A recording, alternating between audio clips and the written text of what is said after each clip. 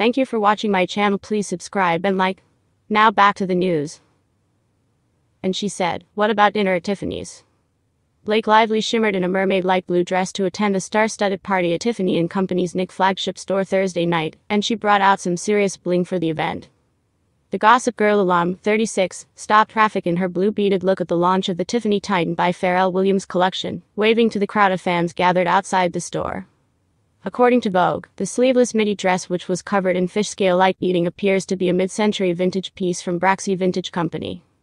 But the real star of the show came in the form of her Tiffany & Company jewelry, with a shallow star pinning 2 diamond bird brooches, one featuring a massive yellow diamond drop, weighing in at more than 16 carats to her dress.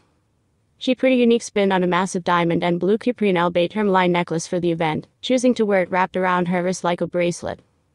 Lively added sparkling diamond drop earrings and 3 bold rings to her ensemble, including a yellow diamond sparkler with a 6+ carat center stone. Lively kept the Tiffany blue theme going with embellished Gucci heels, wearing her blonde hair in glamorous curls, and accenting her features with bright pink lipstick. She joined Williams, who wore pieces from his new collection, and celebs like A$AP Rocky, Ayo Edebiri, Gabrielle Union and Blackpink star Rose, at the intimate dinner celebrating Tiffany & Company's latest line.